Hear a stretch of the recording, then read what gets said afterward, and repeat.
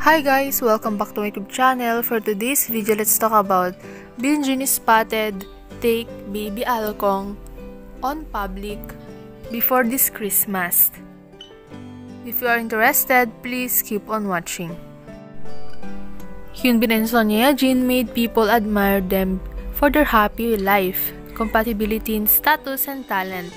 Up to now, their first son turned 1 year old. During the past time, the couple has never revealed the appearance of their son, making the audience extremely curious about the appearance of baby Alkong.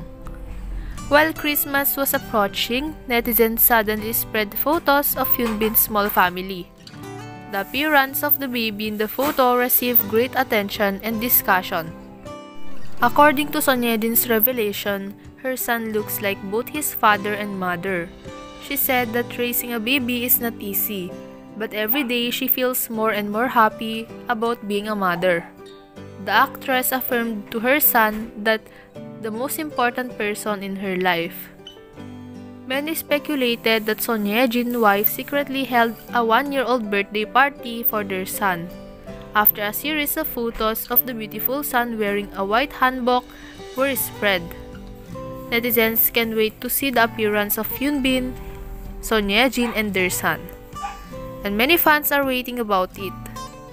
What is about this news? Please comment down below. And if you like this video, please don't forget to like, share, comment, and subscribe. And don't forget to hit the notification bell so that I'll keep you notified and updated every time that I upload a new videos of Binjin couple. Thank you so much for watching. See you next time. Bye!